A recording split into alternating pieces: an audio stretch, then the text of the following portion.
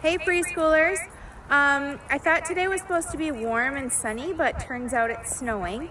But tomorrow is Earth Day, and so we decided to go for a little walk. We're gonna look for sticks and pine cones and leaves and different things we can find to make art with.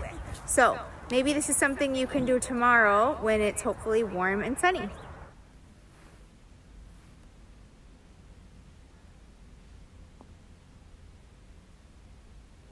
We found some flowers. We found some leaves.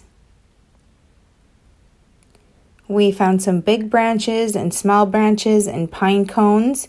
We made different pictures with them on the cement. And if you have a piece of cardstock or cardboard, maybe a canvas or even a paper plate, you can use some heavy-duty glue and you can make art with what you found.